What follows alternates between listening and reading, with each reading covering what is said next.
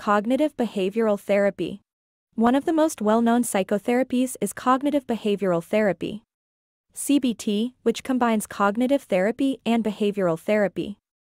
Cognitive therapy, developed by Dr. Aaron Beck and his colleagues in the 1970s, focuses on how to change unrealistic, unhelpful thoughts into more realistic, helpful, and accurate ones.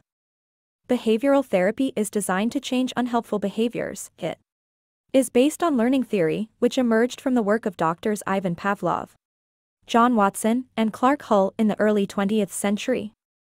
Learning theory helped show how people might be able to train themselves to do new behaviors, for example, chewing gum instead of smoking.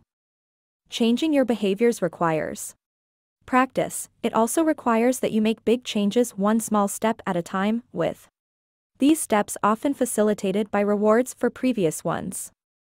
This IMRXIM Well module will give you skills to teach yourself new, healthier behaviors around everyday habits like eating and sleeping.